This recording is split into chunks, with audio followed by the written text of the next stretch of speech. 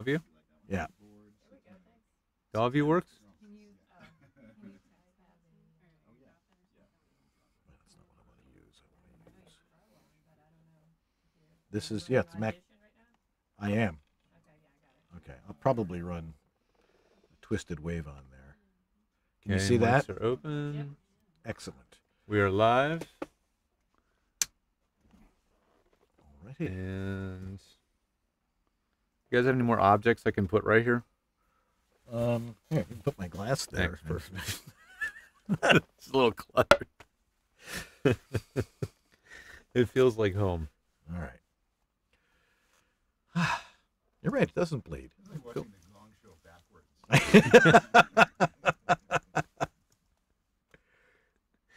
I'm trying to interpret what that. I'm trying to interpret what that means. You can interpret in so many ways.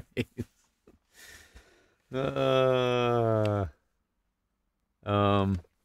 well, there's no audience to ask questions, so we don't have to worry about that. And Headset is here. Oh, headset's good. Yep. Okay. Okay. No problem. We'll be with you momentarily. Now we've frozen. No, because she's probably outputting something. She's else. working on something. Yeah. NDI gets wonky when she's setting up a shot in NDI. Yeah. I wonder if that's when You it. guys have the back of a Denny's as your Okay, NDI is working. Okay.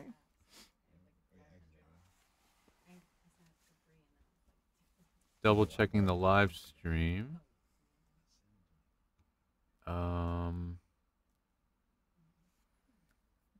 Is it working? It says live.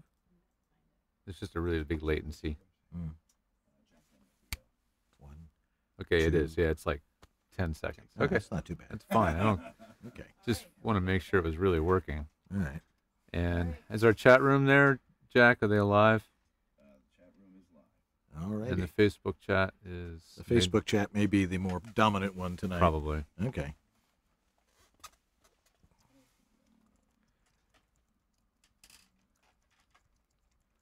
Ready when you are.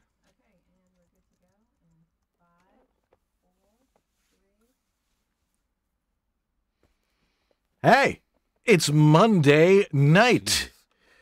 And what? And guess what? It's time for Over Body Shop again. We have a legend with us tonight. A guy whose voice you hear everywhere. You know, if you, especially if you got cable. A lot of people are pulling cable, but if you got cable and you watch Animal Planet and Discovery Channel and all these other, you know this guy's voice. If you go to the movies, you cannot avoid his voice. If you grew up in the 80s, you know this guy's voice. Or maybe in the 70s. A little bit of both. Some of us a little earlier than that. Yeah. Bill Ratner is with us tonight, and his lovely daughter, Arianna. And we're going to talk about their family business. Yeah, that's right. All righty. And we've got tech news, and we're going to discuss setting proper levels, because, boy, we get a lot of questions. This should take a minute, but it won't. No. Because we'll unpack a few things. That's right. And tech news this week? Meh, we'll find something. All righty, all that and more, and your questions coming up on Over Body Shop. Two men, twin sons from different mothers, with a passion for voiceover recording technology and the desire to make recording easy for voice actors everywhere. Together in one place. George Whittam, the home studio engineer to the stars, a Virginia Tech grad with an unmatched knowledge of all the latest gear and technology in voiceover today. Dan Leonard, the home studio master, a voice actor with over 30 years experience in broadcasting and recording, and a no-holds-barred myth-busting attitude for teaching you how easy it is. Together, to bring you all the latest technology, today's voiceover superstars, and leading the discussion on how to make the most of your voiceover business. This is Over Body Shop. Over Body Shop is brought to you by VoiceOverEssentials.com. home of Harlan Hogan's signature products. Source Elements, remote connections made even easier. vo2gogo.com, everything you need to be a successful voiceover artist. J. Michael Collins Demos, award-winning demo production. VoiceActorWebsites.com, where your voiceover website won't be a pain in the butt. And VoiceOver Extra, your daily resource for VO success. And now, live from their super secret multimedia studio in Sherman Oaks, California, here are George Whittam and Dan Leonard.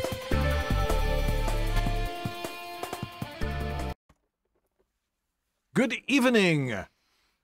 I'm Dan Leonard. And I'm George Whittam. And this is VoiceOver Body Shop. or VOBS. All righty. Well, here we are on another Monday night. Bill Ratner's our guest and his daughter Arianna. We're going to have a very interesting time talking to them. He's got a new book out, too, called Parenting in the Digital Age. So This is, question of the ages right now. yes, all of us having children, we know what it's like to make sure that we don't have problems with our children because we used television as a babysitter. That's right. You know, unfortunately, I watched way too much Teletubbies. Do you remember how Teletubbies were rerun at like 1 in the morning on PBS for a while? Don't ask me why. If you've seen it, you might maybe know why. It's kind of like an acid parents that trip. work the late shift, you know.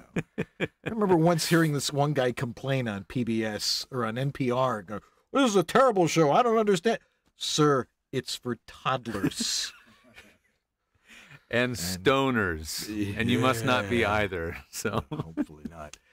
Anyway, we've got a great guest. We've got questions, and if you have a question for us, a technical question about your home voiceover studio, send it into the chat room on Facebook or on our page, and Jack Daniel will get that to us, and we will answer that question. Whether correctly or not, it doesn't matter as long as you're entertained. please ask questions, or it's going to be a really short show. No, well, not that short.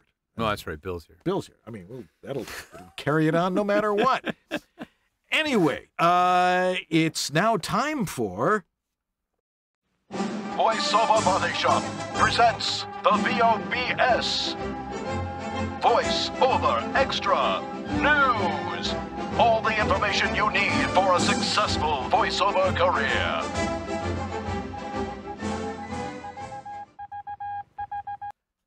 And now here is the VoiceOver Extra News for October 1st, 2018. How to stand out. Okay, what makes a voice actor stand out from the competition? Could be louder, I guess. If your first thought is a great voice, well, sort of. But that's only a part of the answer. Let's talk about standing out in two areas. In business and performance. Because to be a success, to make a living in this biz, you need to stand out in both.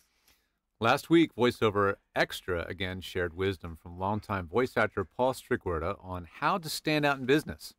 Paul creatively presents this as a mock interview that puts you on TV's Shark Tank program, attempting to entice the rich panelists to invest in your VO business.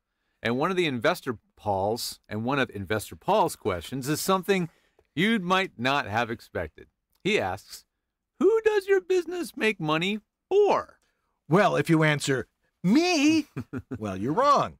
You're in business to make money for your voiceover clients, right? If your voice works for them, they'll appreciate and return to you time and time again. As an investor, Paul says, number one, I'd look for your ability to make me money, even if you work with a not-for-profit. Paul explains it's always a matter of benefits and costs. The benefits of hiring you should outweigh how much your clients pay. If that's the case, those clients will perceive you as an asset and not as an expense. There's more in Paul's article, but let's turn now to what will make you stand out in performance. And that's addressed in a new article from top voice talent and coach Kate McClanahan of Actors Sound Advice. Now, in this article, Kate offers 7 ways to stand out. And number one, it's the ability to be you. Kate says, the irony is that many of us spend 6 to 8 years or more training to become someone else as actors. But the primary thing being asked of us once we're out in the field is just be ourselves. Being you, she says, is the most desirable thing you can be. Everyone on the page and everything on the page should sound like it's occurred to you rather than the client putting words in your mouth, Kate adds. And come to think of it, doesn't that relate back to Paul's business question of how you can make money for your clients? There are many more pointers in these articles, and you can check them out right now after this particular show at voiceoverextra.com. It's your daily resource for standing out in voiceover.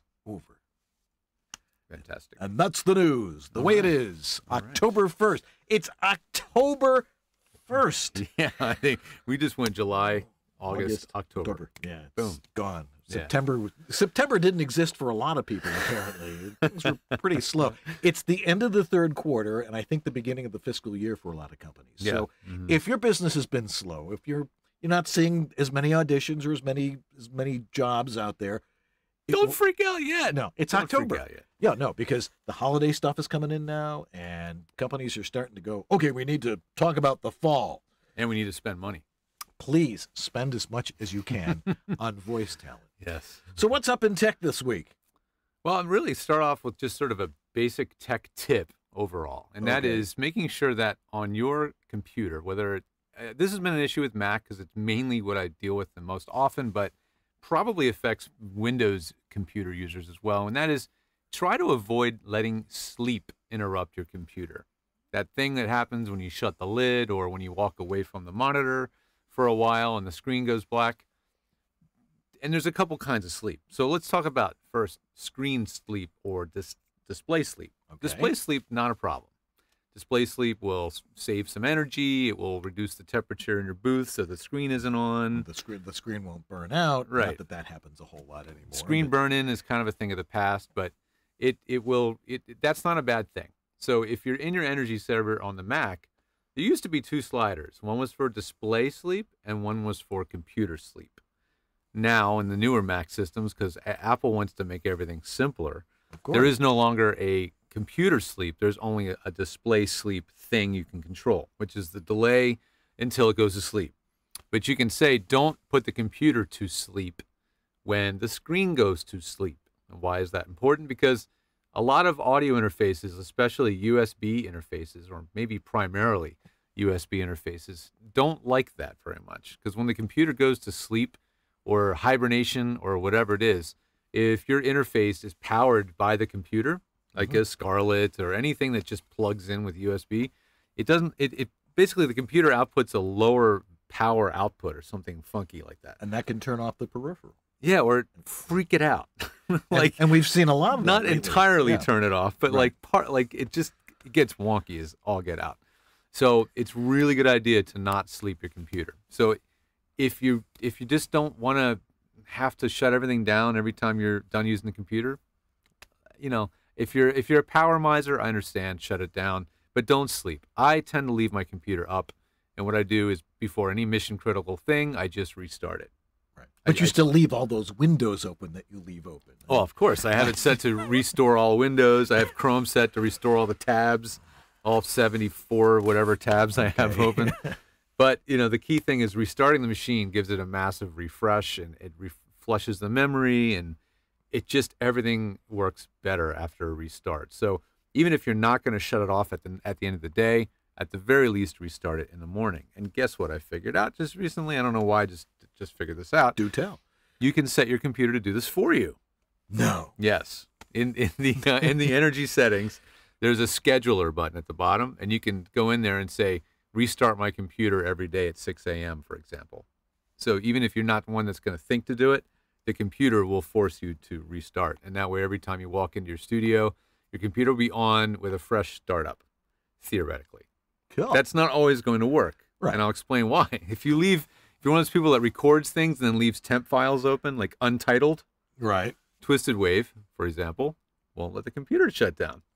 Because it'll be sitting there going, do you want me to save this, man? And it'll just sit there, and the computer will never restart. So you do have to close stuff for this to work. Right. But if you close things when you're done, the computer will restart. Either way, it'll remind you next time you sit down. It'll be sitting there going, hey, do you want me to save this? And then it'll restart. But I'm telling you, it clears up so many problems in your system if you can restart it and avoid sleeping.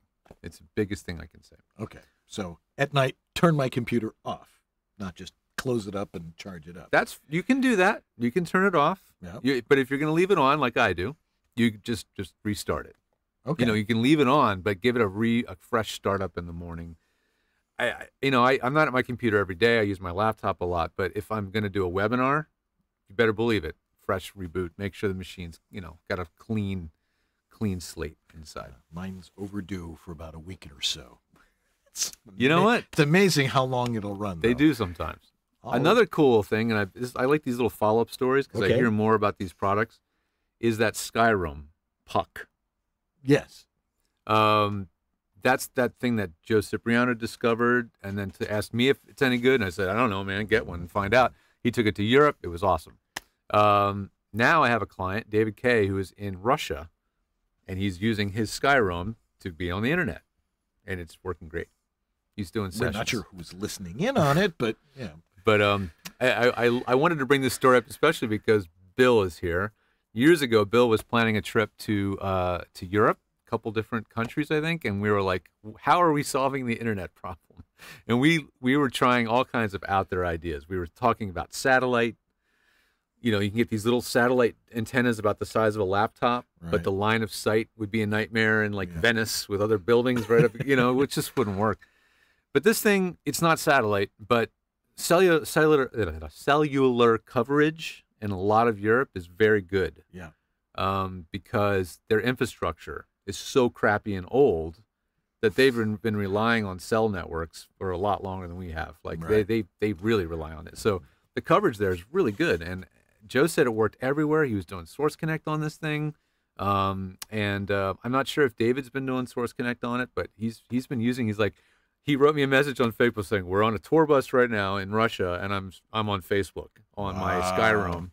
I'm not having to worry about being, is it totally secure? Nothing is completely secure, but it's way more secure than being on any kind of a public Wi-Fi access point, which is the last thing you want to do in any questionable countries. Right. Including this one. Yeah, well, this is don't be on a public Wi-Fi. This is on here. that list now. It's not quite as bad as Russia, but it's still, it's not a good thing to be on public Wi-Fi. Using a hotspot on your own phone is a really good choice. I'm still experimenting with Project Fi. The good and the bad of it. The good is once you hit your 6 gigabyte data cap, they basically, instead of cutting you off, they say the rest's on us. Well, totally different business. So for the rest of the month, they don't bill you anymore. Wow. Pretty cool. And I've blown through it already. I'm at 12 gigs I've used. I used my Project Fi to stream music on Spotify for a DJ'd karaoke bicycle chariot that we towed all around LA yesterday, streaming music and YouTube the whole day. Wow. Hotspot on this phone. Wow. It was really amazing, and it worked.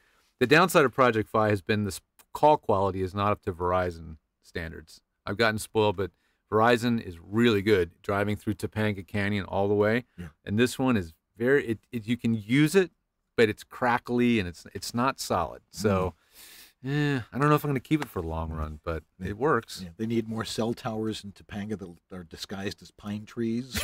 Yeah.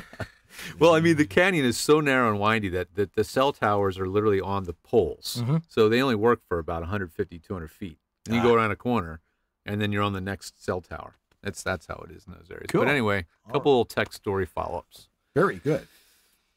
You came up with more than you thought you would. We just have to get a little coffee and a little kickstart, and off I go. And here we go. All righty. Well, Bill Ratner is going to be with us in just a couple of minutes, along with his daughter, Arianna, and we're going to discuss something very important right here on this very show, right after these messages. So don't go away. They are ribbed for her pleasure.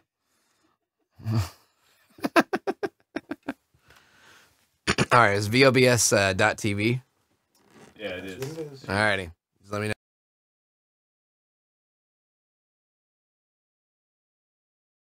You're watching VOBS.TV.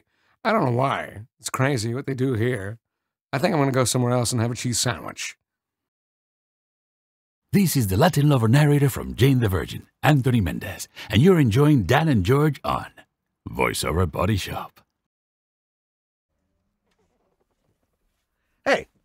do you think about your voiceover career? Are you frustrated with your lack of success, wishing you had more auditions and bookings and making more money? We all have thoughts like, I'm not good enough to be doing this professionally. I'm just faking it. I need to join the union as soon as I can. I'm too old to get booked. I can't get started until everything is perfect. You get that one. I hate auditioning because I never book anything. Sound familiar? If only you could change your mindset and get rid of these ridiculous rules. Well, VO2 Go-Go's David H. Lawrence XVII has just what you need. He's completed a 21-day journey with nearly 100 VO and on-camera talent, just like you. And it's called Believe 2018. And he recorded every single session, meaning you can take this journey now at the pace you want and change things for the better. Get the success you deserve by destroying your limiting beliefs and replacing them with powerful, productive, enabling beliefs. And do so on your schedule. Here's the link. Go get the 25 hours of video and audio, the daily chat logs, and more, and begin your own journey. The link is vo2gogo.com/believe. That's vo2gogo.com/believe. It's ridiculously cheap, and it's ridiculously effective. Once again, vo2gogo.com/believe. As a voice talent, you have to have a website. But what a hassle getting someone to do it for you. And when they finally do, they break or don't look right on mobile devices. They're not built for marketing and SEO. They're expensive. You have limited or no control. And it takes forever to get one built and go live. So what's the best way to get you online in no time?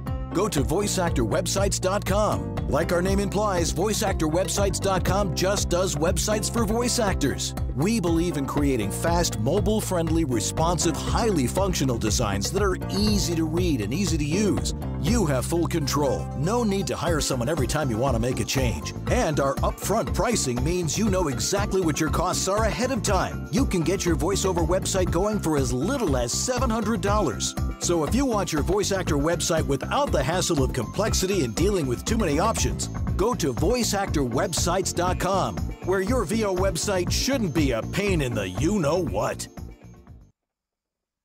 And we're back here on VoiceOver Body Shop, talking about voiceover home studio technology, which is, face it, guys, 15 years ago, it didn't exist.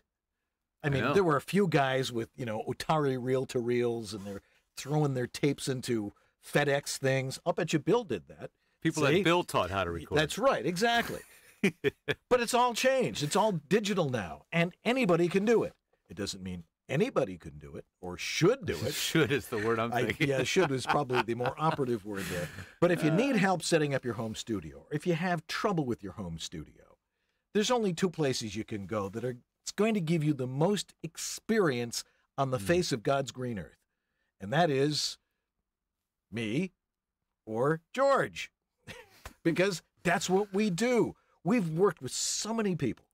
And, it's like, yeah, I know a lot about it when I started, but after doing this for 15 years, you think we've gained a little bit of experience and knowledge in how to do it.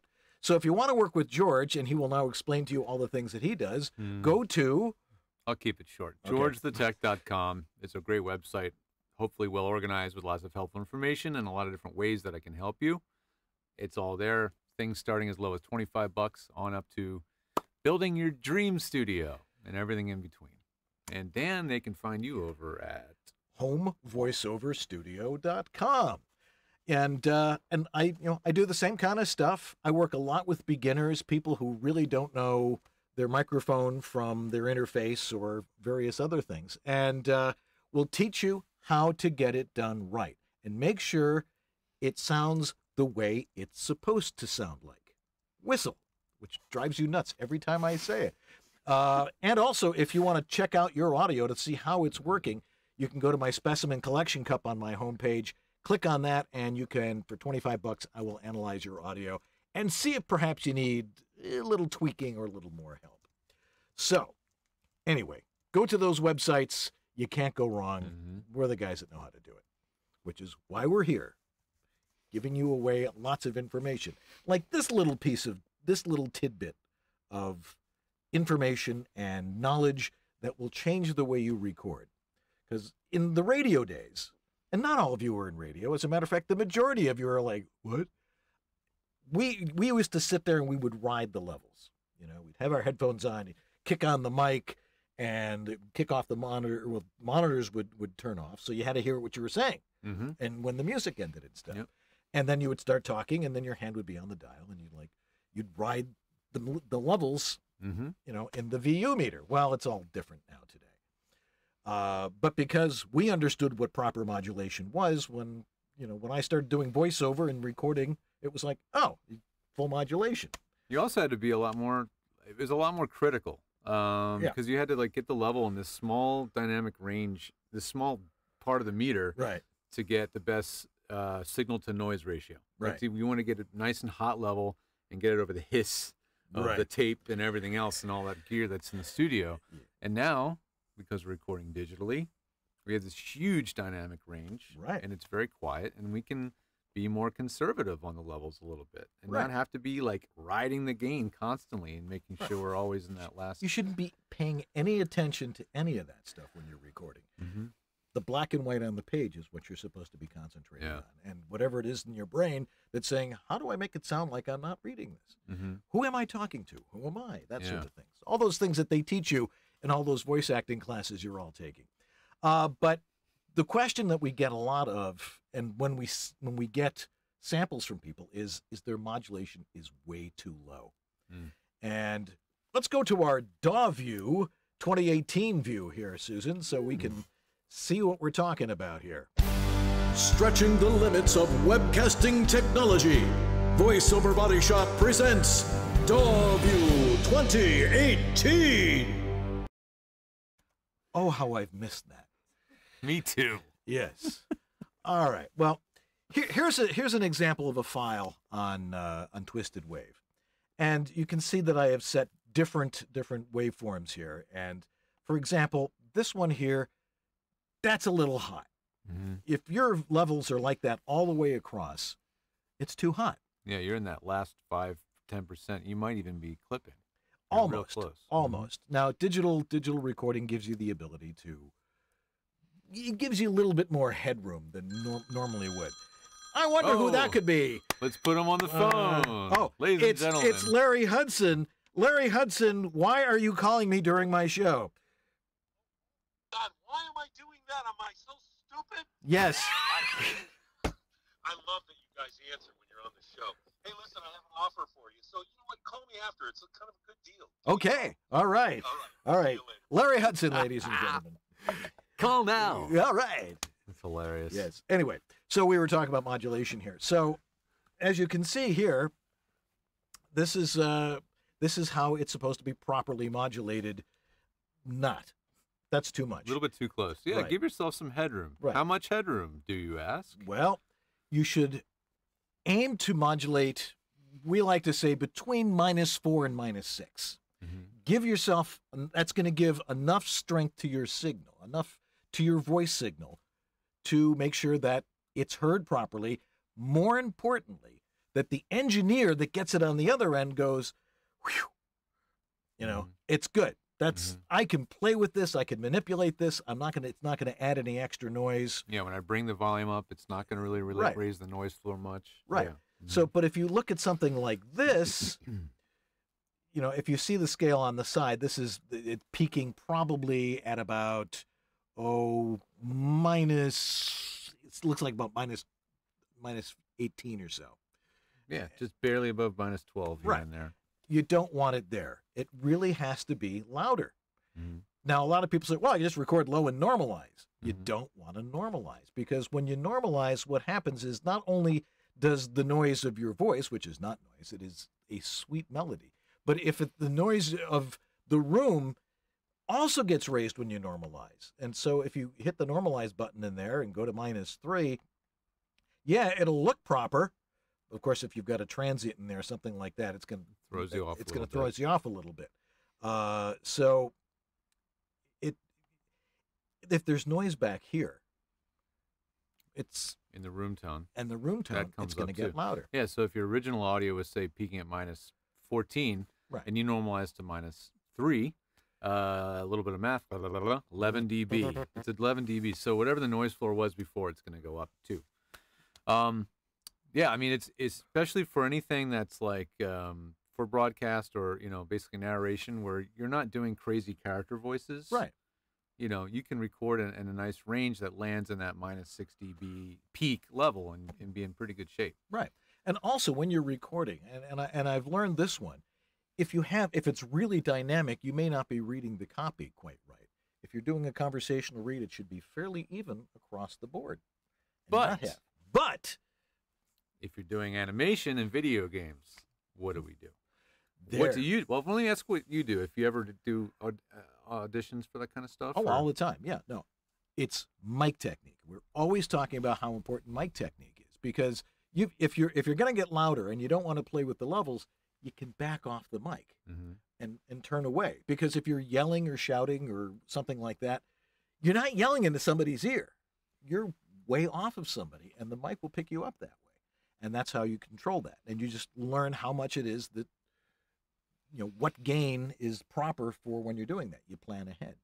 And that is a good technique to have, especially if you have a larger space, a larger studio. Where that technique can sometimes fail you is in really small spaces. Right. When you're in a whisper room or a small booth. Your closet. When you back away from the mic too far, it really starts to sound boxy. It sounds like you're you're distant. And the reason it happens is now the distance between you and the mic and the wall and you and the wall, that all becomes about the same distance after a while. Right. So the mic is hearing a mix of what bounces off that, and you, and that's why you get that hollow sound. Right. So if you're stuck in that situation, that's when you're going to have to probably be a little more conservative on the levels. That's what I find seems to help. Right. So now peaking at minus 10, minus 12. It's a trade-off, right? So you're going to have, you know, lower peaks, but you're going to have less of a worry that you're going to clip. Right. And the thing is, when you're done all that, your levels are going to mostly look kind of low. Right. With peaks that are going to jump out at you. Right. But at least you're not always at the corner of your eye going, oh, did I clip that? Oh, did I clip that? You know, that little extra headroom. Another trick I learned recently in the last not too distant past was that 24-bit recording can sometimes improve the noise floor as well. Because if you record at a really, really low level, I'm not saying you should, but if you do, if you're recording at minus 18, minus 12, with 24-bit, if normalized, it doesn't increase the hiss that can sometimes happen with 16-bit. Right. We geek out about this topic on an episode of Pro Audio Suite. Well, where your job is to geek out. Yes, we talk about it in unbelievable detail. If you want to know more, you can check that out on there. I'll find you a link to it. But the bottom line is, if you do record at 24-bit, you do have a little more leeway on the dynamic range. You can record a little bit lower and give yourself a little bit of wiggle room. So that is, you know, a technique that seems to be working for people. And pretty much everybody's gear now, even the lowly Scarlett and the Steinberg, they're all 24-bit capable now. So a little bit bigger file size, not that big a deal. All righty. We get any questions coming in? No, nobody's given us any questions. There's two questions. Oh, baby. Okay, where are the questions? Oh, here we go. All right, Fred North, never short of a question, asks, I'm about to install a system of vibration control pads, hockey pucks. Oh, I like hockey pucks. An engineer friend, one of my favorite phrases, and an audio expert both said 15 to 16 pads. The engineer suggested placing them between the 2x4 studs. Do you concur? You like hockey pucks. Yeah, actually. Being a goalie, I liked hockey pucks. Yeah, a while ago. I don't remember where I read the reference to hockey pucks, but that was deemed to be a good way to increase the isolation of a booth off the ground. And, you know, everything that's rubbery has what's called an elastomer, a spring, whatever they call it, spring coefficient. Right. So, like, if it's designed for, if it's too hard, then if it's hard, you need fewer of them. If it's soft, you need more of them. Right. If there's not enough, it compresses them and they don't have spring. If there aren't enough and they're too hard, you get the picture. You have to have the right amount of weight per the number of pucks. so that the thing actually has a spring to it. You ever walk up to an old car and you push on it and it goes, and then you go up to like a big truck and you push on the bumper and it doesn't move at all? Like it just doesn't, because the springs are set up for that, carrying a lot of weight. So this is a technique to try. Now, I don't know where to best put the pucks, to be honest, in his particular situation. He's saying Evenly between spaced. the 2x4 studs. I don't know, because I haven't seen the way his booth's designed. Whatever is currently making contact with the floor, that's what it should be resting on. Yeah, so I guess you could make it fun and float the booth so that the pucks are inside the frame, and so they're actually standing. I'm not going to. Yeah, I don't know. I haven't fleshed that idea out, but generally, the frame of the booth's gonna sit on the pucks. Okay, that's the way to go. All right. If you're on a cement floor in your garage, though, who cares? Probably not a big deal. Nothing coming through the bottom. Probably not a big deal. T-Man asks, is there a way to make Audacity or anything else that will show the VU meters? But of course. Yeah. So if we can go back to DawView there for a second, I can demonstrate exactly what he's asking for. All right, throw that up there. Because, yeah, Audacity has meters, but you may not see them by default. Well, that's true. Well, they're up top here. Let me see if I can get this into the shot here a little. Sometimes they're out of the shot. Sometimes. Well, hold on. I'll fix that because I know how. There we go. Yeah, don't move it too much. Yeah, the meters are up here, and it says click to start monitoring if you've got the latest one. And you'll notice there's the meter right there. Yep. It's a pretty good view meter, actually. It is, and you can see that the levels here are pretty much perfect, but peaking between -4 and -6, with an occasional loud one as I get a little bit closer. If yours is missing, your meter is hidden, maybe hidden away somewhere. Yeah. Is it in the view menu? I'm not sure. I can never remember where it is in this software, where the view meter bar is, if yours is hidden. But I installed it. It's shows right up. there. Yeah, It's every right time there. I install it, it's right there. So you should have your view meters ready to go. This is your view meter, and it's very accurate, and it has all those numbers on it. All right, we have two very patient guests waiting to get on our show right now, and let's talk about all sorts of cool stuff. So we'll be right back with Bill and Arianna Ratner right after these messages. You're watching VOBS.TV. I don't know why. It's crazy what they do here. I think I'm going to go somewhere else and have a cheese sandwich. You're still watching VOBS?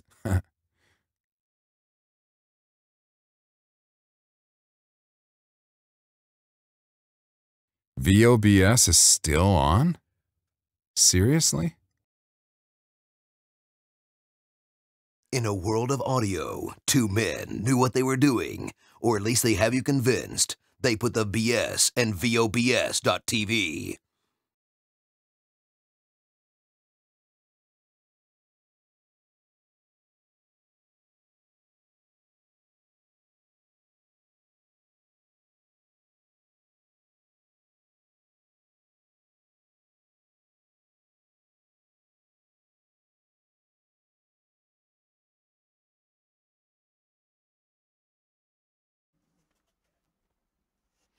I'd like to tell everybody about our buddies over at Source Elements, the creators of Source Connect. I like to be on mic, too. And they make a product that you guys need to have if you're ready to connect with studios for live, real-time recording sessions, the kind of stuff that really starts paying some of the bigger payouts in the voiceover business. You're going to be expected to be able to connect to studios from your studio real-time so that you can be recorded at their end. And it's a beautiful thing. You connect to the studio, you read your copy, you get your direction, and when your session's done, it's done. You don't have to edit, you don't have to send files, nothing.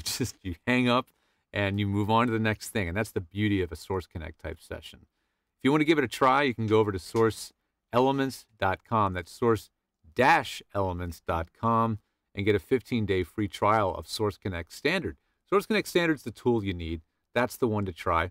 You can also dabble with Source Connect now. They're a free tool, but the one you need to connect to studios around the world is Source Connect Standard. Go give it a try. You don't have to have an iLock dongle, and you're going to love it. It's an incredibly great tool used by so many great voice actors, including Bill Ratner. He's had it for years. Well, we'll be right back here with Dan, Arianna, and Bill right after this. Are you confused about how to set up and maintain a professional quality voiceover studio? No wonder. The information out there is mostly mythology. This is the best microphone to use. You have to have a preamp. You need a soundproof booth. This software is the best. Your audio must be broadcast quality. Consult with someone who knows the truth. Someone who's been there, in the trenches, doing voiceover for over 30 years. Someone with unparalleled experience with voiceover studios, who's worked with hundreds of voice actors and designed hundreds of personal studios. He knows how to teach and cares about your success. In one of the harshest environments known to voiceover, your home. Dan Leonard, the Home Studio Master. Separate myth from fact and get a handle on your personal voiceover studio. Contact the Home Studio Master at homevoiceoverstudio.com.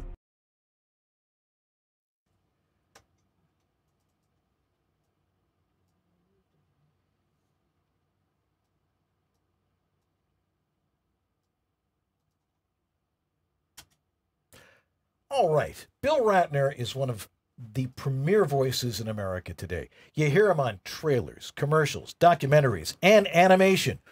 Watch this demo and you'll instantly recognize him. In the dark of night, a beast from the sea attacks a German U-boat. The fate of the vessel has remained a mystery. But some believe an infamous monster may be connected. This Friday, everybody in! Take your herd to Ferd. Hang on! Are you seeing this too? Epic! Ferdinand, hoof it to theaters. All right! I said right! I thought you meant my right! We have the same right! Friday, rated PG. The Wild West. The action. The adventure. The grit. The guns. The glory. An untamed land. Full of untamed men. If you're flying Jackpot Airlines, You two banging in there? you must be high. Just a little captain's joke. I never get high when I'm flying. LA to Vegas. Service begins this January on Fox. You know, and we're also privileged to have his daughter Arianna, an accomplished voice talent herself, with us as well. Welcome to Voiceover Body Shop, guys. Thank you, Great to be here. Dad. Oh, my pleasure. My pleasure to have you here tonight. And it's not often we have two people as guests here, so it looks great, doesn't it? We made it work. That's the most important thing. Now, Bill, Free shot. I learned that in film school. yeah. The camera, we had to stick it outside, but it's working. Yeah. And then there was a two-shot, which meant something completely different. Yeah. But, anyway, you've had a very successful career. And I hope you didn't use the past tense. Yes, it was so nice, I wasn't it? I While it said lasted? well, I can say had, and it still makes sense in the timeline that you are still extremely busy. Thank you. All right. Well, you know, how long have you been doing this? I've been doing this since I was 12 years old, when I founded WCLO radio station in my third floor bedroom in Minneapolis, Minnesota, named after my sixth grade teacher, Bob Close. Yeah. This is WCLO. I sounded more like, this is WCLO, or this. This is WCLO. Perfect. That's exactly how I sounded. And the truth is, I was a latecomer. Pardon my French. That's okay. And I started in radio when I was 30 years old. Really? And had done theater before that. Ah, okay. And then realized that I needed to make a real living. So So you went into radio? Went into radio, yeah. Whoa. Wow. Yeah. So what led you to voiceover? I at this station, KKISS 99. Yeah. Out in Diablo country in Northern California, one of the sales guys said, if you're moving to L.A., go study with the great Johnny Rabbit, the late Don DiPietro. Mm-hmm. And he teaches voiceovers. And I literally said, what are voiceovers? And he said, you know that CBS commercial you just did 55 tags for at 7 o'clock at night before you wanted to go home? Right. Available in San Fernando, available in Shelton, available in... Right.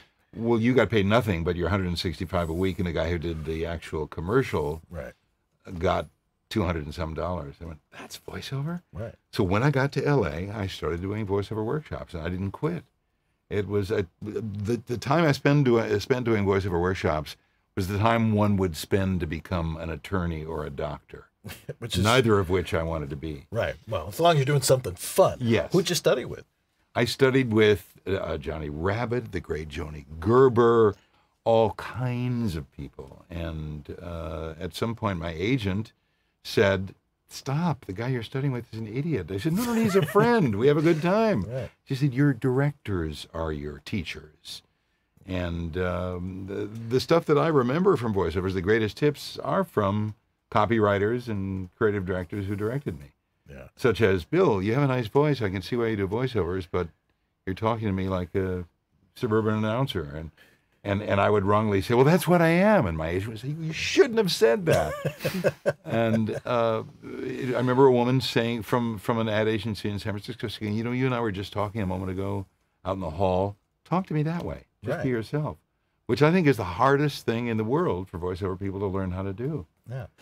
You're doing everything. I mean, we just showed a small smidgen of the type of things you do. I'm a bag boy at Ralph's. Okay, I good. wash cars. Yeah. All right. You work at Gelson's on the weekends, yes, absolutely. too? I love the cheese. Okay, good. Yeah, and they're great prepared foods. But Yes. what do you attribute your success to? I mean, you're doing so many things across many different genres. And, you know, some people just specialize in one area. You do a lot of promo, you do the trailers, but you're doing everything else. I attribute my success to the fact that I started before voices.com, voice 1, 2, 3, et cetera, et cetera. It's harder now. Yeah. I mean, unless you're looking right at your computer and your inbox and it comes in, you get in the booth and get it back in 15 seconds. You know, lots of friends teach voiceover. I don't teach commercially. I volunteer at the Don LaFontaine Voiceover Lab, which George Whittam created and designed at the Screen Actors Guild. And one of the things that I find out from people who take workshops is they brand yourself. Make sure that people know that you're the one who does blah, blah, blah. You do funny voices, or you just do promo, or you do this. We're actors. We're performers. Right. And we can do it all. I mean, when you really closely listen, if you go on listen to agency reels, go on CESD or Atlas Talent or Abrams or any of them, and listen to talent's reels and go from promo to trailer to commercial to animation. Of course, animation is different, but you'll find that it's the same person, many of the same people, hundreds of us, are doing it all. It's a different voice. Trailer is telling a story. Promo is a little sort of overwrought. Right. The animation is done by the pros who have a million voices. And commercials are done by people who can be a real person and sound like a likable host, sell something secretly at the same time, and tell a story. Right. Let's talk about diarrhea. You know, okay. We'll be right back with medical tips after this. What's your favorite stuff to do of all the stuff that you spend all day doing? The two things. I love trailers because you have less than 30 seconds to tell a story that filmmakers have spent a year and a half and tens, if not hundreds of millions of dollars to tell. And they don't want you to sound like the movie, but you need to tell the story. And I love long-form narration. And the TV wars are on. So from HBO to DirecTV to Discovery ID to Smithsonian Channel, hundreds of TV documentaries are being made every year. Right. And I'll score at least 2. Those are really fun. Those, you sit in your booth and you tell the story. Right. I mean, it's depending if it's Dead of Night on Discovery, it's, you're telling Pulp Fiction. Right. If it's history, it's history. If it's sex, drugs, and rock and roll. Excuse me, I've got to take a call. No. Narration is a lot of fun. Long-form narration is fun because you're really telling a story. Right. And not all Americans are great readers for reasons we can pin on Betsy DeVos. Well, that's true. Well, we were looking at that at your demo reel there, and you were just that one little thing for the thing on the Loch Ness Monster. Now, that was just a promo, but you were telling the story all the way through it, and it just draws you right in. Actually, that was part of the show. Yeah. The first part of almost every narration that you hear on Discovery ID is amped up a little bit. Right. And I put that in there and then put part of the show in there, which is a little more key storytelling. But that's the fun stuff. Yeah. What's the weirdest thing you've ever done? I did 2 syllables Voice for the acting. great late Don LaFontaine. Keep it to voice acting. And he had come into KCBS Channel 2 in L.A. and did something like, "Tonight, cops from the LAPD. It's a tough job." 30-second promo, a series of promos for a whole special mini doc. And I was in there doing something else, and he had gone on to another gig and was not available that day, but they needed a Tonight tag they had forgotten to get. So I got in the booth and put myself in about 8 different audio positions to sound like Don LaFontaine, the great late Don LaFontaine. Right. Tonight, tonight, tonight. And when the spot actually aired, it was the LAPD cops, tonight. That was me. That was the weirdest job, but I did get paid. God bless the union. Yes, that's good for them. Yeah. Don had a great voice, though. I mean, it's just like you. It doesn't take a whole lot technically. It's you. Well, the difference between Don LaFontaine and every other male voiceover in the world is that all the rest of us wanted to do voiceovers as kids. And he just sort of fell into it. He was a producer, a trailer producer. Right. And he produced for Paramount and later Kaleidoscope in Hollywood, and was in his mid to late 40s when he was chased around literally by Steve Tischerman, the agent. And it took Tischerman 2 years to seduce him into doing voiceovers. He said, "I don't know, man. Let actors do that stuff. I produce. He's making a good living." Right. And suddenly he started getting hired to do kung fu movies and all kinds of wild stuff, and thought, "Yeah, I know. Go. Yeah, sure. Let's do a few more of those." And the pay was good. Yes. Now we have your daughter Arianna with us tonight. Welcome to the show. Thank you. And you're doing voiceover now too. I am, yeah. So I mean, and is this like something that you were destined to do, or it's like I want to be like Dad, or what drew you to it? I mean, I've been acting since I was probably 3. I think when I was little, I had long red curly hair, which I have now, and people on the street would tell me I should be in commercials, and so I begged my parents were not stage parents at all, but I begged them to put me in commercials. No, honey, you're not going to do that stuff. Yeah, and so I started acting when I was like 3, and I always just wanted to be an actor, I think my whole life. And so I went to an arts high school for acting. I went to NYU, to Tisch for acting. And voiceovers I also always did. I think I did like a Mattel commercial when I was 7 or something. And then I had a series, a straight-to-DVD animated series when I was 18 for like 6 seasons that I did. But it was always in addition to on camera. And then I moved back to LA 9 years ago, and started auditioning on camera and voiceover. And I kind of just came to a point where I was like, I just don't like on camera. And I kind of focused more on voiceover. And so I've been doing that ever since. Yeah.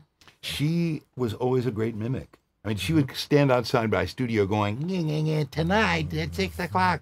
And was funnier and better than I was. So I thought, I've got to keep her out of the business because I'll lose work. Right. But I also, every night, or in the morning when I was waking up, I'd hear, because his studio was right under my floor. Oh, on your floor. And I would be like on my elliptical machine that was in my room for some reason, and he'd be like, "Stop it, I'm recording." Honey, stop, shut up. Yeah. You guys really lived in a world. Yes. That is my life. That's the thing I was thinking when you guys Besides were coming sleeping out on of his couch, yeah. Oh, okay. Well, that's good. Yeah.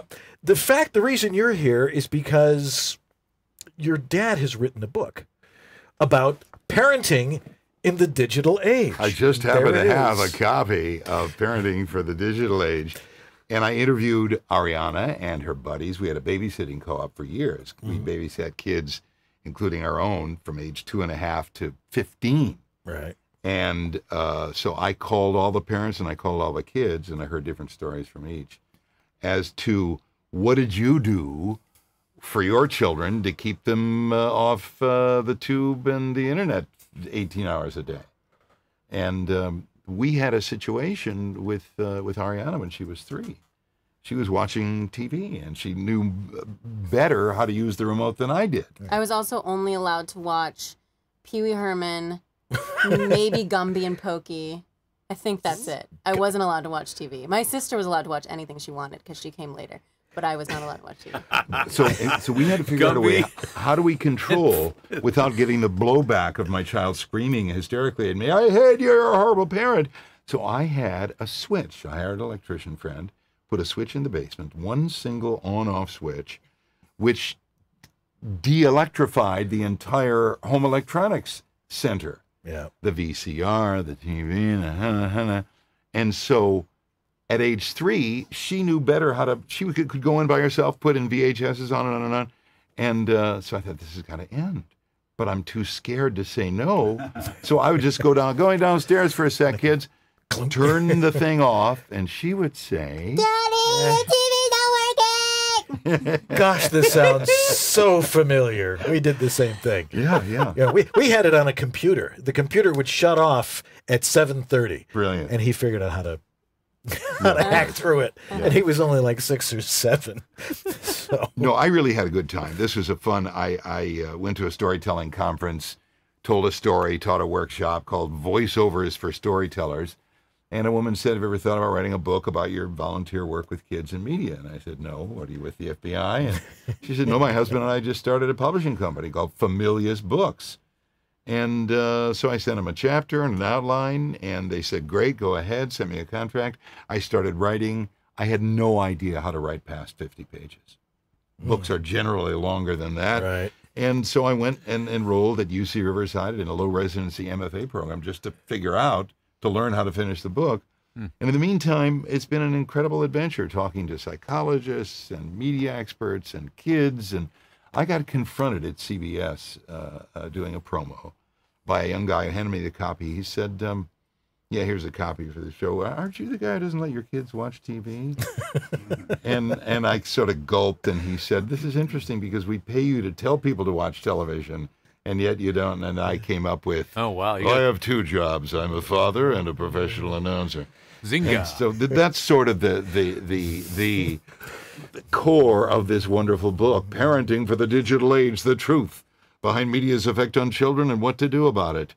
And if you don't get it, well, I don't blame you, unless you're a parent or a teacher or an educator or an astronaut. You need this Yeah, do you book. think people went up to Steve Jobs and said, hey, Steve, why don't you let your kids use iPads? There is an You don't think interesting anybody- Steve Jobs story, thank you very much, George Whittam. Soon before his death, a New York Times writer was going to do a profile on him. In his home, he said, you have 3 kids. They must be the most amazing environment in the world with all these electronics. And he said, they don't have any. We don't allow them. I know what they'll do to my kids. And it completely changed this guy's point of view. He went from home to home and office to office of CFOs and CEOs in Silicon Valley. They all said the same thing.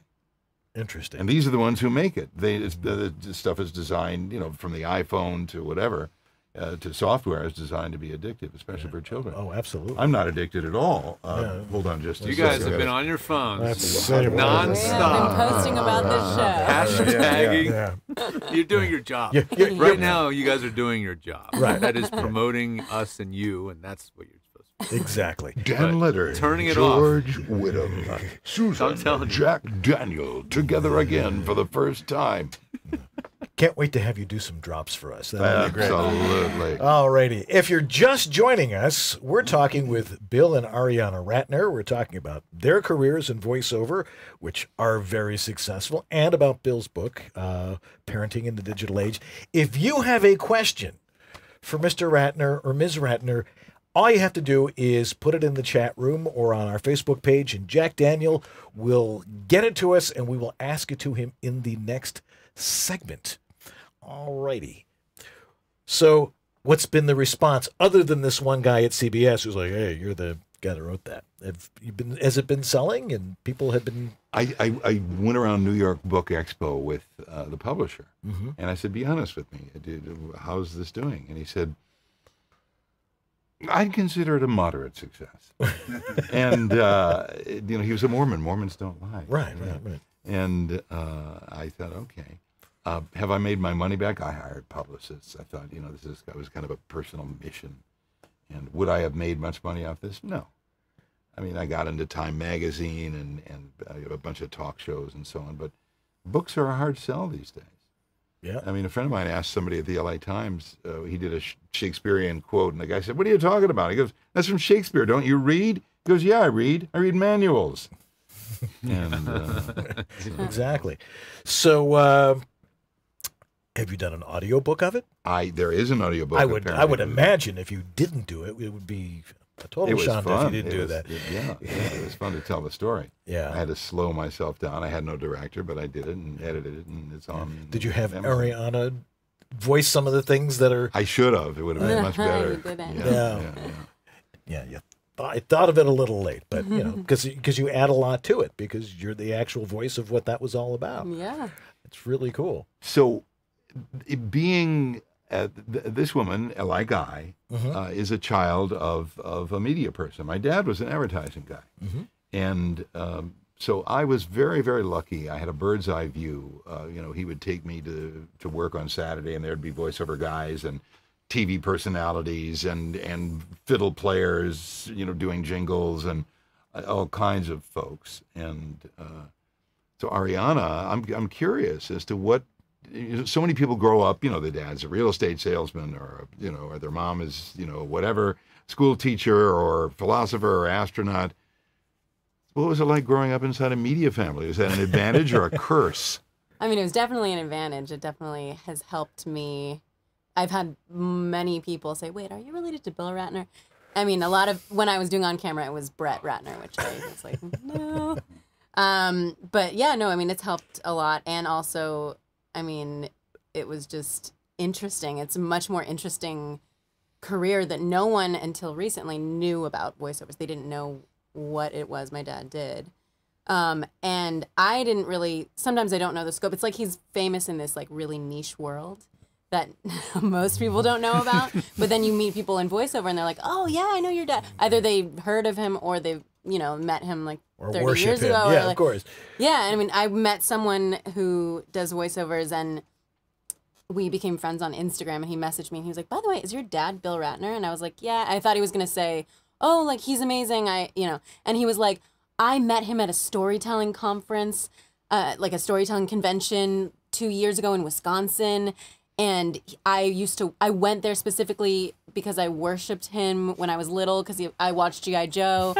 And it was this whole story, and I was like, "This is amazing." I sent it to him. I was like, "This is amazing." Like this random guy, I thought he was going to be like, "Oh yeah, your dad's like," but he traveled to, and it was the storytelling aspect, which he likes. This is the part of it I love. This makes me feel very good. Oh, yeah. There is a dark side.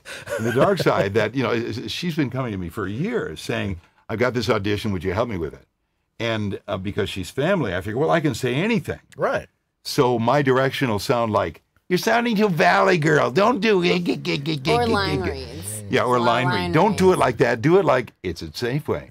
And she'll say, "Dad, don't line read, please." And I'll say, "But that's what they do." And well, then she'll say, "No, they don't." And so, and because I feel I have the freedom to talk to she's my daughter. She's not a friend I'm directing. I can just be, the horrible, ugly old man that I actually am. But it's helpful. I mean, he was in Europe this past summer, and I had an audition for an HGTV narration, and I was like, "This is huge, and it's what I really want." And I called him. I think it was like 11 p.m. my time, and I guess you'd just woken up, and you were like helping me over the phone, and I was just that was a mess. But like he helped me, edited it, and took the parts of it that sounded good and helped me, which doesn't happen that often. But it really it really helps. Good. Yeah. The interesting part, because it's an intimate relationship, father-daughter, and we know each other very well, and it brings to mind so many things, stuff that you guys were talking about earlier, on a deep, sort of intuitive level. If I am trying to get a read out of her and either can't, or I have to say it right, or I have to be nicer or chill out, what is it I'm trying to get? What is it that I either love about the read or don't? And it addresses questions that you guys were talking about, repeatedly at the beginning of the show. Well, it's also so interesting because, like, I went to acting school. I went to 8 years of acting school, and I know to know who I am, who I'm talking to, where I am, moment before that stuff. But you forget, like, you're like, oh, and then I have these, I'm in Bob Bergen's class right now, and he really pushes that, and he also pushes mic technique too, so that also resonated with me. But also it's like, I've had this light bulb moment recently where I was like, right, everything is acting. It's all acting. It's all who you are and who you're talking to and where you are. Like, it's situational, and every single piece of copy now I approach that way, and it's, I mean, I should always be doing that, but like, you know, you have to remind yourself it's acting. You know? And it's very hard because in the context of being in an acting class and a little black box theater, and there's a director and your friends, you're sort of used to it. You've been to plays, you know the gig, and the gig is you have a scene where you're trying to convince your father to love you or whatever it is. But voiceovers is, I think, in its own strange way, harder and much more removed from any context. You're in something that resembles a phone booth with a lot of glass, and yet there's no outside, and you have a piece of copy written that looks like English, but it's really nothing that any normal human being would ever say. Yeah, exactly. And yet you have to sound as real, as likable as possible, and you have to tell the story, and like I said earlier, you're secretly selling a product or a service or a broadcast entity or a movie or something. Or overtly doing it. Yeah. Interesting. Once again, we're talking with Bill and Arianna Ratner about voiceover and parenting and voiceover and parenting and all sorts of stuff like that. And we've got lots of questions from you. And again, if you have a question, throw it in the chat room and we'll get right to it. And I want to talk a little bit about storytelling too, which we'll talk about in the next segment. So stay tuned. We'll be right back here on VoiceOver Body Shop. Skittles, taste the rainbow. She has fought for those who don't have a voice. The National Zoo. Because sometimes you just need to stroke a llama. Instagram. Download it and start embarrassing your teenagers today. Resolve spot and stain. Because the dog's gonna drag his butt on the carpet. He just is. $400 million. That's what the mayor wants you to pay for a new basketball stadium. Chickens were made to be fried. Sorry, buddy. KFC. Engage the droid army with this Lego Star Wars Republic fighter tank. What? You've never seen a girl kill a troll? GameStop. Hey, I'm the cat meme guy. Come on, you know you love cat memes. Instagram. What's your thing? Hi, it's J. Michael Collins, and these are just a few examples of the first-class demos my team and I are producing. If you'd like to have something similar, visit jmcvoiceover.com and click on the Demo Production tab to find out more.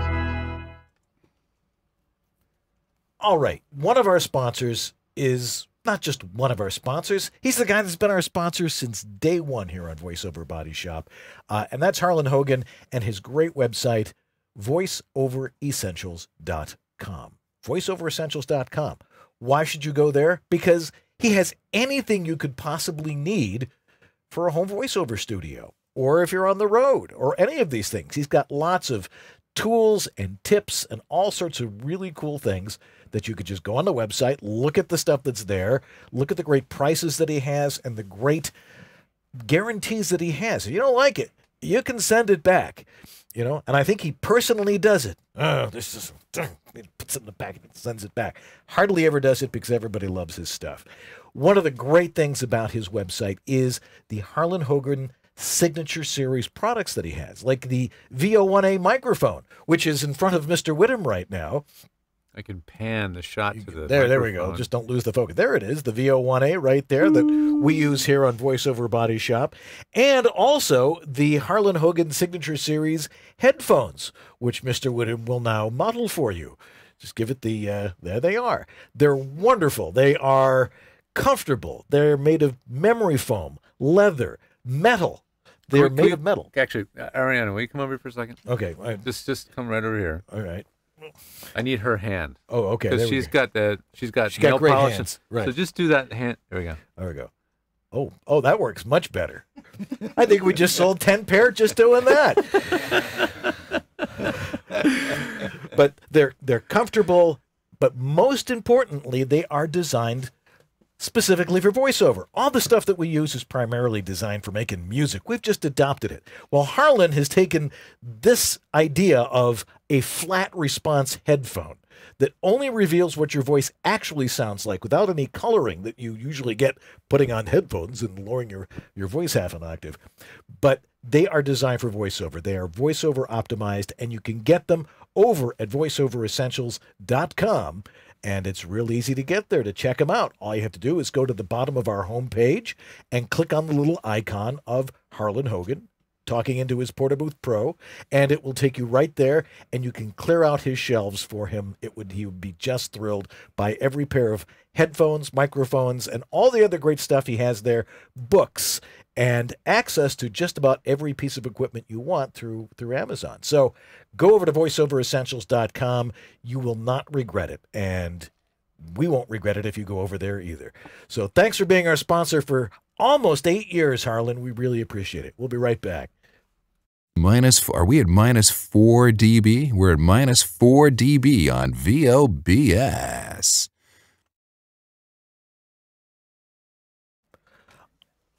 All right, we're back with Bill and Arianna Ratner. Great modeling there, by the way. That was outstanding. Thanks for playing along. Yes. One of the things that you do is you're a storyteller. You've won the Moth Slam a number of times. That's one of my favorite programs on NPR, is listening to the Moth. I want to be on that so bad because I got some great stories. But it's not about the stories, it's how you tell them.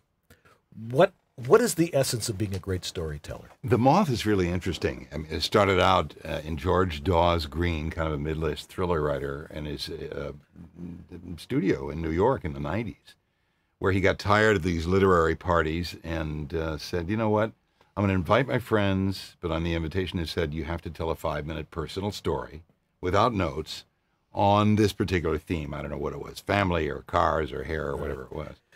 And if you really don't want to, you can come, but I urge you to do. And so, 40, 50 people showed up, most of them with stories. They spent the evening, after a little cheese and wine, listening to stories. And as people left, they said, this is the greatest party we've ever been to in our lives. You've got to do this. And he took it seriously and probably went to the New Yorican Poets Cafe or someplace in New York that said, yeah, you can do this on Tuesday nights once a month. And now the Moth, as in themoth.org, the Moth Story Hour is the radio show. The Moth live competitions are all over the country. There are 3 in LA, 5 in New York. They're in Ann Arbor, Minneapolis, Portland, San Francisco, etc. And you can go on themoth.org, look up schedule, find your town, go to the venue, which is probably a rock and roll club or a bar that gives itself over to storytelling once a month, right? And put your name in the hat. I would prepare the story in advance, but you learn the themes, I think, 3-4 weeks in advance. Right. And it's a really fun exercise to just get up on stage with your own thoughts and tell a story. And some are sad, some are happy, some are wacky. And I got hooked on it. I did a little crazy, improv and stand-up when I was a small child. And thank goodness I left that behind. And the world, I think, is a happier place for it. But storytelling, there are a number of scenes. There's traditional storytelling, a lot of Southern storytellers who tell old jack tales from the Appalachians, and personal storytelling is a huge thing. Came out of acting classes in the 80s, where Peggy Fury, famous Hollywood celebrity acting coach, said, class, I'm sick and tired of your scene work. Next month you're going to come and you're going to tell personal stories. I don't care what it is. And half the class said, I don't want to do this. The other half said, let's go for it. Go for it, yeah. And so, she began to create a generation of people who could sort of tell from the heart. And I still do it. I mean, you can Google personal storytelling in whatever city you're in, San Francisco, LA, Austin, and find a venue and hang out and go, I could do that. Yeah. But also when I was little, he would read me and my friends to sleep. Of course. And he would tell these stories. He was an amazing storyteller. Obviously, he has that voice. And then he would tell stories around the campfire at our summer camp that he also, would go to. Yeah. Work at. Yeah. It's a primal skill, I think, that many humans have. Because before we had TV and radio and smoke signals, we had storytelling. Yeah. It's also voiceover guys really love to hear their own voices. If there's not a microphone around, it's a good excuse. Yeah. Right. Yeah. Hey, we've got lots of questions from our amazing audience that is vast and all across this planet. And let's go to the first question we have. It's from Jack Daniel. Yeah, it's actually you get the first question because you control the chat room. But he doesn't have a mic. He doesn't. He does not have a mic. So, yeah. All right. So Jack asks, Bill, you have such a terrific signature sound. Do you know when you realized you had one? Gee whiz. I was late in the game. I didn't really think about it in the theater. I did theater for years in Minneapolis and Berkeley and San Francisco, and it wasn't until I started taking a voiceover class in LA at age 31 when the teacher, Johnny Rabbit, said, "How do you? I see you're doing this thing. You turn your. This is weird. I'm gonna learn. I'm gonna do that too." and when I started listening to other voiceover people, listening to their demo tapes, and then paying attention to TV commercial breaks in that weird way that we do, where we put our hand to our ear and we go, "Why did I sound like Scott Rummel?" You know, who does every trailer and promo in the world. So I think it was late. I think it was not until I got into the industry. I was not one of those kids whose voice changed early. And I'm sorry, Miss Dewey, I can't sing that song. My voice is changing. I may be 12, but I sound 18. I wasn't that kid. So to answer your question, it wasn't until I started, taking workshops and trying to compete in the world of voiceovers that I began to assess the way I sounded. And I still to this day try to see it as an objective product that I happen to have to sell, and I better damn well dress it up and make it work properly. Otherwise, it ain't worth much. Yeah. Well, Jack gets to ask another one because he's here, and we're not going to not read it. Okay. So, no, this one's for Arianna, actually, so this is very important. Now that you're making headway into both promo and animation, do you find that each genre influences your work in the other? And if so, how?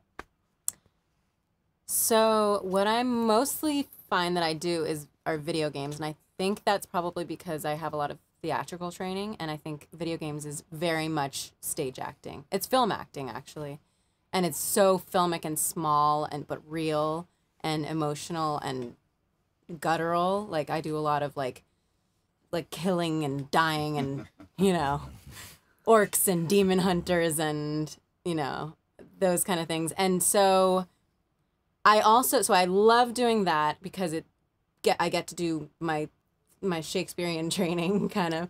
And then I love promo because it's just it's just fun, and it's almost like lighthearted in a way. Like it's like not easy, it's very hard, but it's like, I think maybe because I've been hearing it my whole life, it comes a little bit easier for me.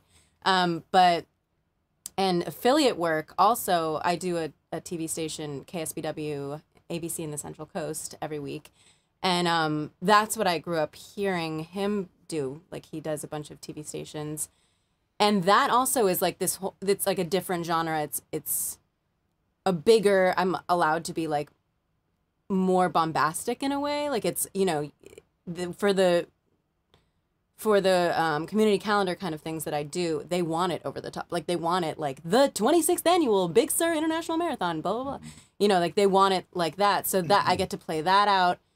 So I don't know. I think it's like these different parts of my acting training and my personality that I get to like play out in these things. And I love animation and I want to do more of it. And in my auditions that I do for it right now, I've done 2 animated series, but I'd like to do more.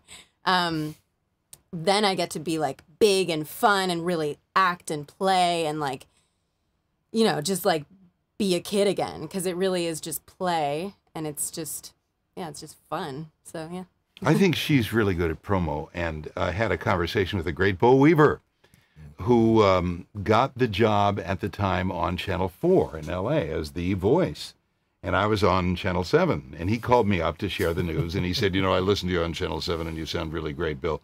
And I said, I do, Bo, you're absolutely right. And I said, it's because within 15 seconds, and this is for all the promo announcers out there, within 15 seconds, I can be ragingly indignant, hysterically sad, gossipy, and then just purely informational. And that's what promo is. Promo particularly asks you, demands that you be all those things within a very short period of time. Yeah. And when I first heard Arianna do her stuff for the ABC up north, I thought she's got it. She's got it. She can turn on a dime, and it's very unnatural. We don't. I mean, unless people are imitating announcers when they're talking. Right. To be able, for people who are interested in promo, you need to be able to turn on a dime from "I'm angry about this" and "the river was dark." Why did this corporation? And then ball gowns from the Academy, plus Murder on Sunday. But also, it is like affiliate work is that old promo style that you've been hearing for years, that I grew up hearing. I mean, I grew up in the 90s, so it's like that was what I heard, and it's very different from the style currently in terms of commercial and other voiceover work. But affiliate work is still that same announcer sound that I grew up hearing you do. And cable work. Cable work. Yeah, yeah. So, I mean, you still have to have the meaning and the acting behind it. That's like no question. But yeah, it is that sound that I've been you do so well. So I've been hearing it. And I think that we've heard it all before. I mean, from the time in utero at age 5 months, we're capable of hearing between, mommy's tummy sort of amplifies. So we've been hearing television and radio and media ever since we were infants. Right. And to be able to, I think our job is to answer the question, how should this character sound? How does this guy sound? How does this woman supposed to sound when she's talking about MTV and gossiping about Elizabeth Taylor or whoever? How are you supposed to sound? And all those sounds we've heard, in the nearly, over 100 years of American broadcast. The question is just pulling it up, just hearing it in your head and sort of intuitively diving in and let yourself sound silly and go for it. Mm-hmm. All righty. Professor Larry Hudson has a question. He asks, are you going to do your one-man show in L.A. sometime in the future? Bill, I believe that's Goodness gracious. Larry, thank you. Hello. Larry and I appeared at the Transformers and G.I. Joe movies at the Egyptian. The answer is I'm not sure. I did a show about my Uncle Bobby, who was Bobby the Bellboy on I Love Lucy, the Robert Jellison, who was a fascinating kind of tragic character, and had a great time in the Hollywood Fringe and did it a bunch of places. If I do another one-man show, it's going to be about my mother-in-law called Killer Art. And she taught art in women's prisons, Arianna's grandmother in the state of New York. Literally. Wow. And I would say in the house, Sophie, what that thing over your mirror, what is that? Oh, she was a wonderful artist. She shot her husband. And but she's so talented. She took my class for weeks. So that Larry, that may be my next show. I hope you're interested. It's amazing. I can't wait to see that one. Yeah. That's out there. Your next question? Yeah, I just want to know Arianna, what do you have in your studio? Because I know it's in Bill's. What's in your studio? So my studio is in my walk-in-ish closet. My boyfriend has we cut out like a shelf area, and I have soundproofing, like eggshell. And then I just I have a little Gaffel microphone, which is it's like the tiniest microphone that we got for my 30th birthday. Woo! M930 or? Yeah, MH930. Yeah. M930.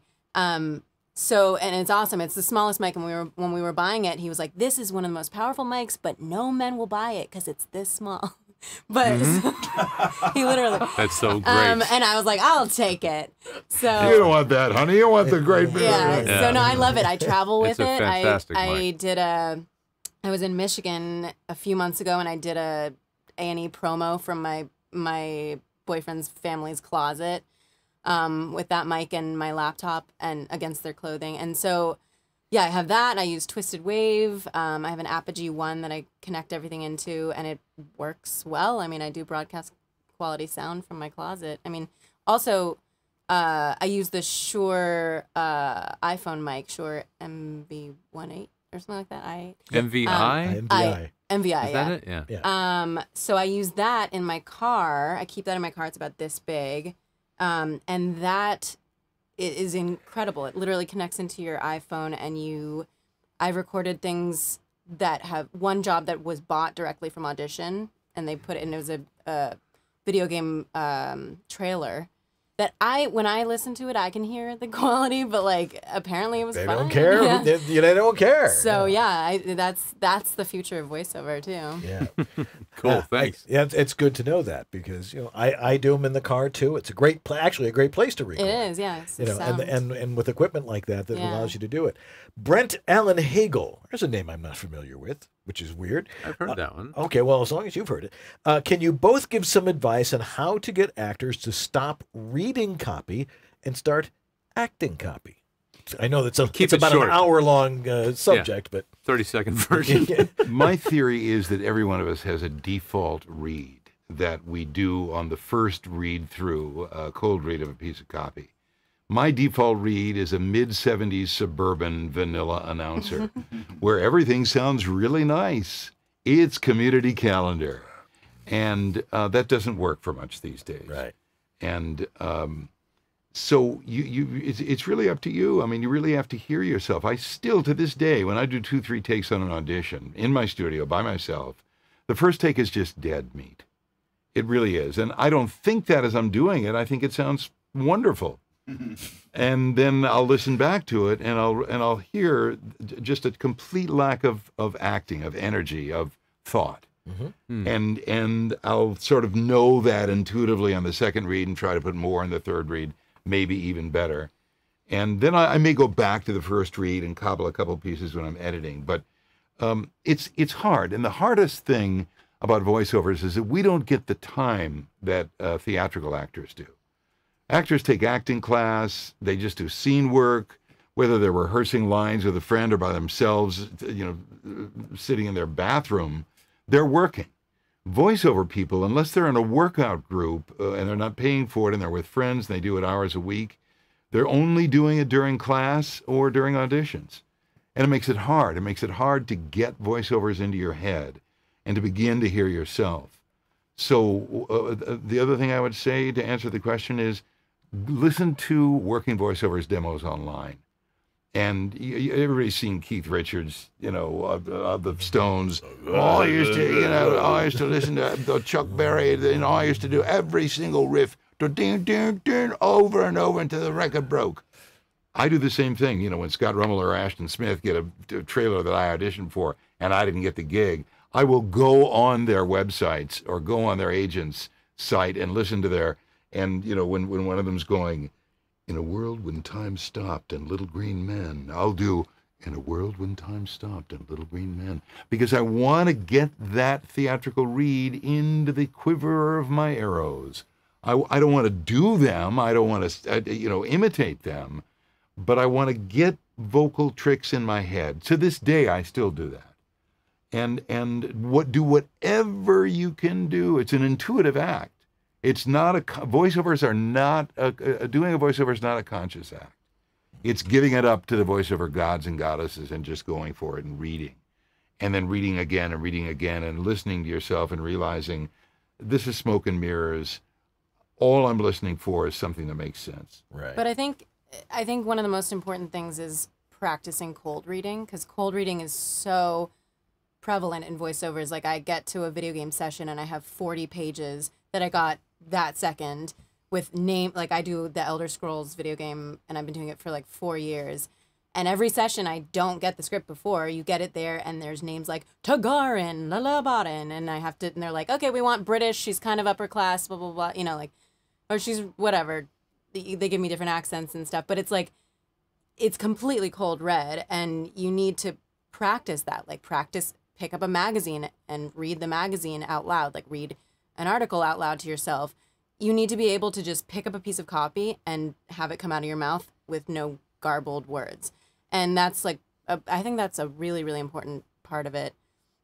And just, focusing on being able to do that and just have the words make sense. So you're thinking about what you're saying as you say it and being able to cold read. I think that's the most important part. And voiceover people, as I said, have a much harder time than folks who are in the theater or film or television. Because theater, film, or television, you got to learn your lines, but you just show up. You show up.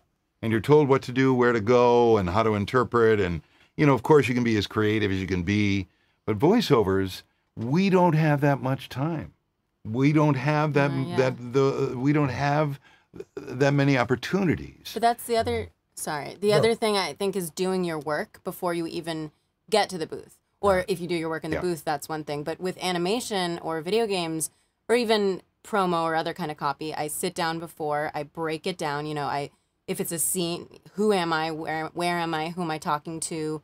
I still do like acting things like my actions. If I'm like, I can't differentiate these, like I can't figure out how this line can sound different than this line, I'll find a different action for each one, or, you know, an objective for the whole scene or the whole story. And I think that work that you do before, which is an actor's work, which if you go to any acting class you should be learning, is very important and will make it so when you come to the microphone and you can just say it and you know what you're saying and you mean what you're saying and you have some meaning behind all of it. And geek out. Geek out like a 12-year-old. Go on every voiceover site you can, listen to every demo you can.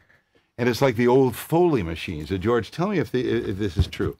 The old Foley machines where the laugher would come in to do post-work on a television show, a sitcom, and play. It looked like a keyboard, but there were various kinds of laughs and intensities of laughs. I never got to see one, but I heard that these things had like tape loops or something they were in there. Literally and they could tape trigger loops. them. And... Right, and they looked like a sort of a miniature, you know, Wurlitzer organ, but portable.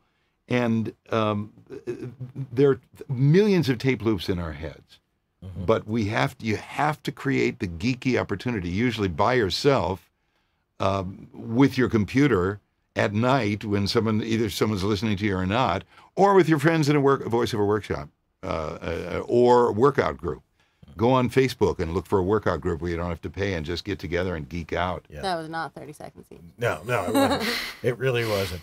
Well, just like it's October 1st, time has flown. And we're out of time, but boy, that's an awful lot of knowledge thrown out in a very short period of time. We really appreciate it. Once again, fun, guys. I know. George Whittam is my hero. Helped build my studio, make me the man I am today. And now I see the man behind the man. This is just thrilling for me. It's amazing. Once again, the book is Parenting for the Digital Age, the truth about media's effect on children and what to do about it. And it's available where? Barnes & Noble, Amazon, wherever books are sold. And it'll be available on Audible probably. Or yes, it is. Okay, excellent. Yeah. You could listen to Bill do that one. And Arianna, thank you so much for being with us. Thank you for having Delightful me. having you on the show tonight. So fun. All right, well, George and I will be right back to say goodbye right after this. Thanks. Your dynamic voiceover career requires extra resources to keep moving ahead. Now there's one place where you can explore everything the voiceover industry has to offer. That place is voiceoverextra.com. Whether you're just exploring a voiceover career or a seasoned veteran ready to reach that next professional level, stay in touch with market trends, coaching, products, and services while avoiding scams and other pitfalls. VoiceOver Extra has hundreds of articles, free resources, and training that will save you time and help you succeed. Learn from the most respected talents, coaches, and industry insiders when you join the online sessions bringing you the most current information on topics like audiobooks, auditioning, casting, home studio setup and equipment, marketing, performance techniques, and much more. It's time to hit your one-stop daily resource for voiceover success. Sign up for a free subscription to newsletters and reports and get 14 bonus reports on how to ace the voiceover audition. It's all here at voiceoverextra.com. That's voiceoverextra.com.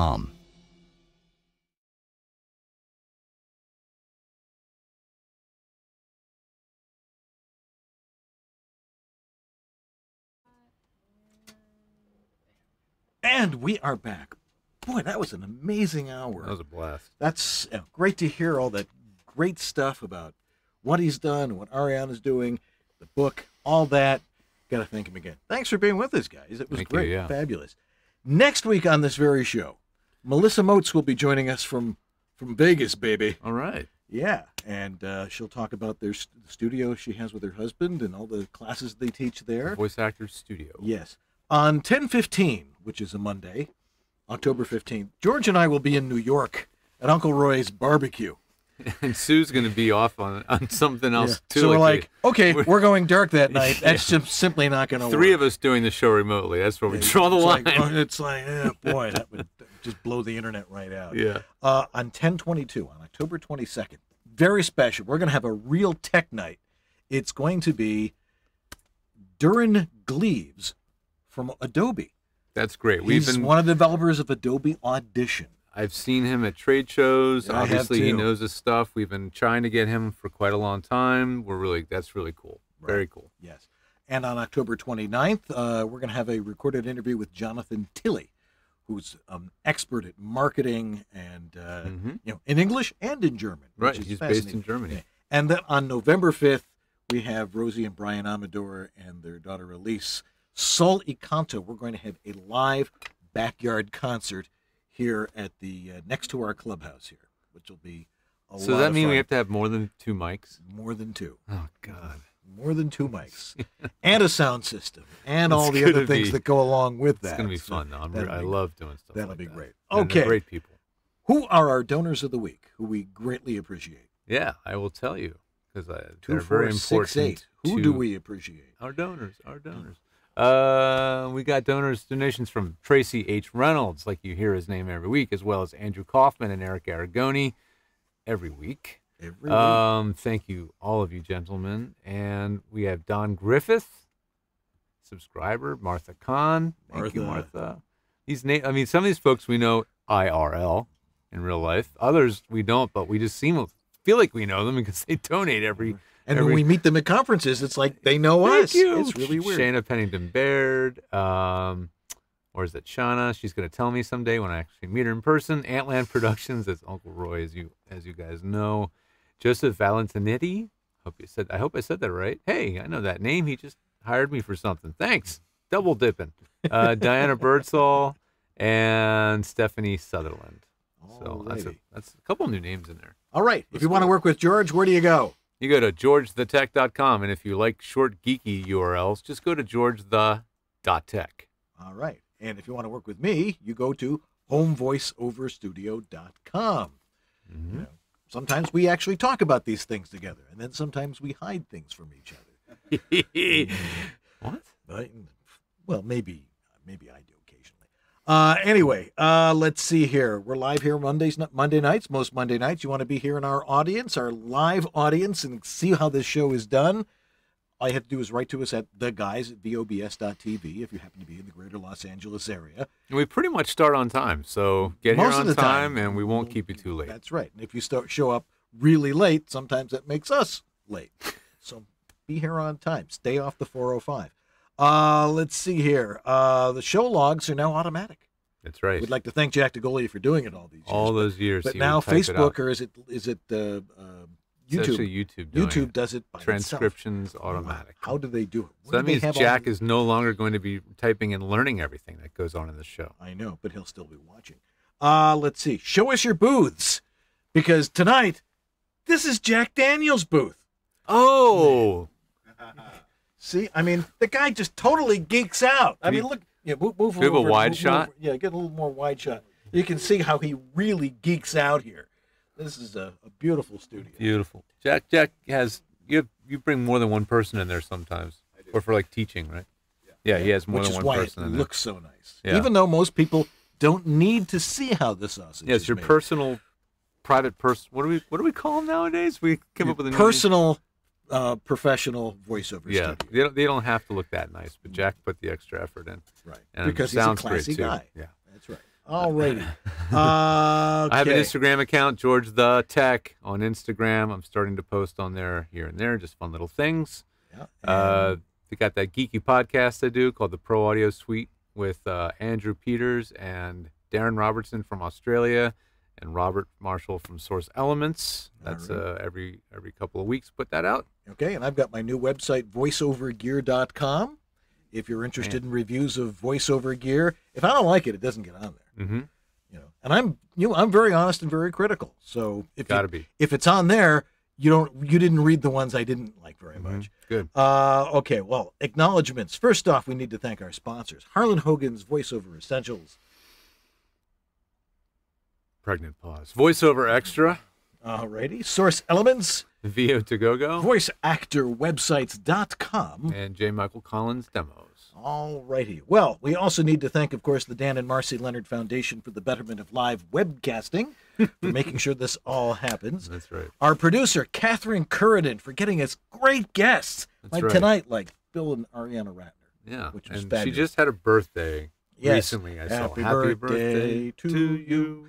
Happy birthday. We said happy birthday to her on Facebook. Yeah. Jack Daniel doing an amazing job in the chat room tonight. And, of course, our crack technical director, Sue Merlino, for getting it together and making it seem effortless.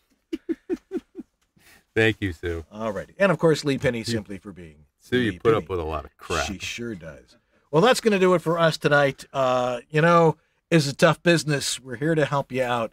But mostly, we want to let you know that if it sounds good, it is good. Alrighty. Well, that's going to do it for us tonight. I'm Dan Leonard. And I'm George Woodham. And this is Voiceover Body Shop. Or VOBS. Have a great week, everybody. We'll see you next time.